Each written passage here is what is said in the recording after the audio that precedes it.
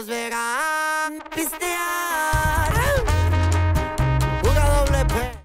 Bienvenidos a un nuevo video, una nueva reacción. Estamos aquí para reaccionar a esto de Peso Pluma. Vamos a ver qué tal está. Hi guys, I'm Peso Pluma and we're gonna talk about my new album Exodo with variety.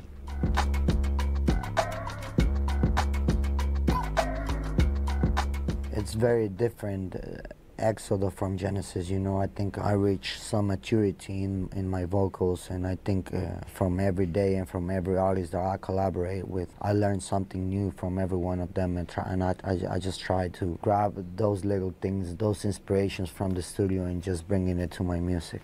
One song can be done in 5 minutes, one song can be done in 2 hours, depending on how we are feeling. For example, Solicitado, I think it's a very special song from the album because its own name says what am I talking about. No? I think it's the requested one. From having nothing to have it all, everything changes in your life, no? And I think in my life everything changed, and I wanted people to see both sides of the coins and why am I acting the way I am now.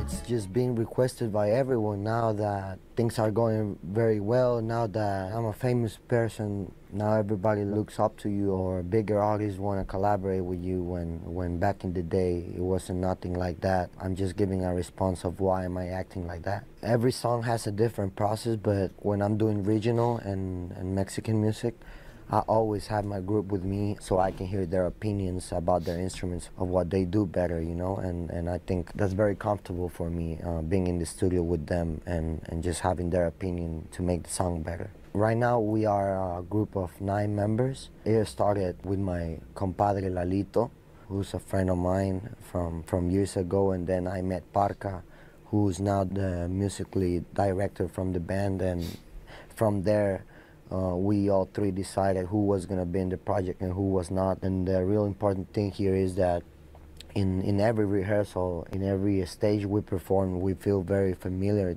This feels like a family, not like a band or a group, you know. I think that's the most important part of the group, that we all have chemistry and we all get together. If you are used to hear to Peso Pluma songs and the Mexican music, I always use Tololoche. In this song we replaced it with an actual electric bass, and the ones who knows about this kind of instruments is gonna like it a lot. This mysterious sound, it was just vibing in the studio. I remember I was with Neto, who's my producer, a Grammy winner too, from Genesis. We were in the studio vibing and we were trying to master and mix Rosa Pastel from Genesis, which was Jaciel Núñez collaboration in that album.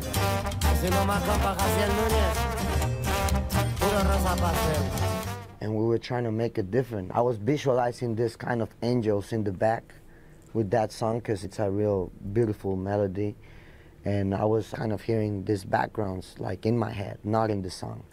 And I was just telling Neto, I hear this, like, how can we make it happen? And we started playing with different effects, we started playing with different things in the computer, and we did that actual sound, and from there, everybody wanted to do it, and everybody wanted to put that on their music. I think we trademarked that, and that's our trademark, that's Peso Pluma trademark, and we should be proud of other upcoming artists doing it as well.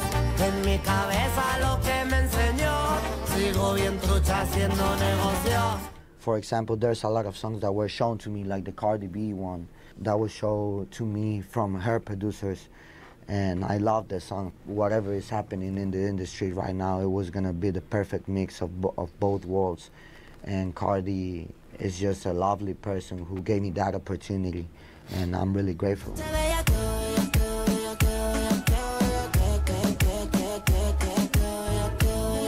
It was just a vibe. Her producers sent me the song, and I loved it. And I even loved more the fact that she was singing in Spanish, because it was gonna be easier for me. It is one of my favorite songs from the album, from the whole album. I would put it on my top 3. So Hollywood is a song written by Esteban Plazola. I know him since we were 18 years old. Now he just signed to my label. He's doing real great things. He's working on his album. This is a cover actually. It's actually the first cover that I put in one of my albums. We put our Peso Pluma sound in it.